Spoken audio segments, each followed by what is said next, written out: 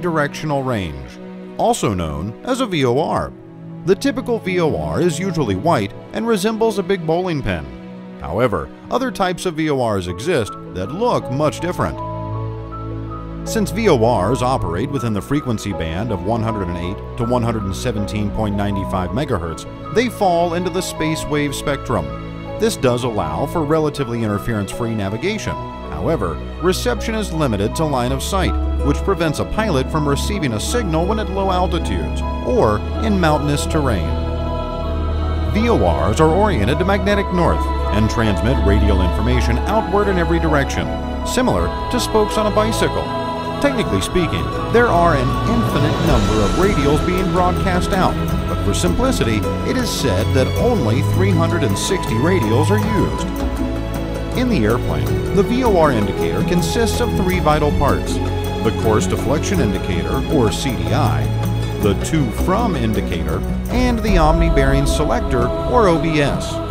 The OBS knob is used to choose the course or radial that you'd like to reference.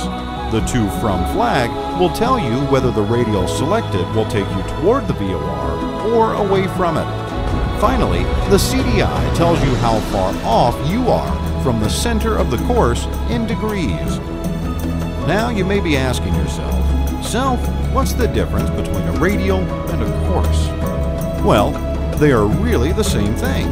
However, when flying, radials are directed away from the station, whereas courses are directed toward the station.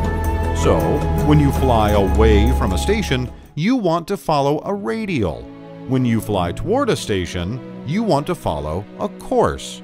The reason for the distinction is because the VOR indicator, in its old-school fashion, does not know what the aircraft's heading is. Let's say you are directly south of the VOR flying northbound. You could dial in either the 180-degree radial from or the 360-degree course to into the OBS, and both will tell you that you are on course.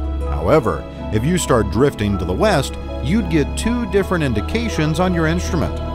The instance where you have 360 degrees to selected will indicate that you are left of center. However, if you had 180 degrees from selected, the instrument will actually indicate that you are right of center.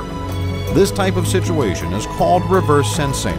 If you were not aware that you had mistakenly entered the reciprocal radial into the instrument, or you tried to correct toward the center, the further off course you would actually. Since a VOR's radials emit out like spokes on a bicycle, the closer the pilot flies to the VOR, the more sensitive the instrument gets. Let's again say that we are south of the VOR on the 180 radial, flying northbound.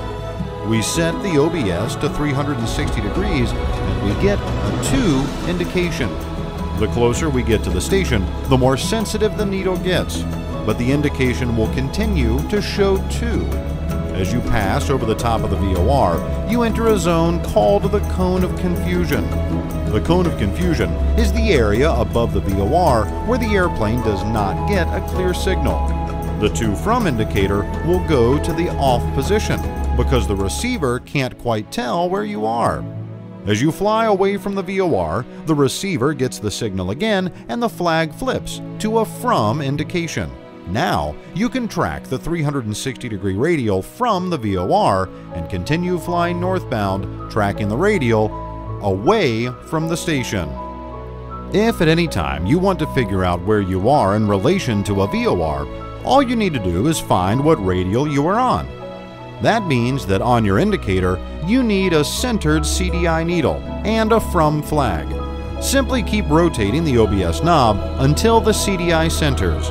If by chance it's centered with a to flag, you are on the reciprocal radial. You need to rotate the OBS 180 degrees left or right. It will center once again, this time with a from flag. So, by using one VOR, you would know where you are in relation to that VOR. However, you don't know at what point you are along that specific radial. For that, you'd need either distance measuring equipment, or DME, or a second VOR. The DME will tell you how far from the VOR you are, pinpointing your location. Two VORs can accomplish the same thing through a process called triangulation. To triangulate your position, pick two VORs that are near you and tune in their respective frequencies. Now, simply center both needles with from flags to find the radials.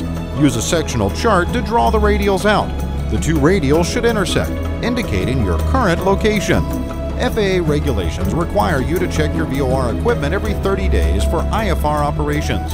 It's not required for VFR operations, but it's a good idea to test it anyway. When pilots perform a VOR check, a record of it is kept in the airplane.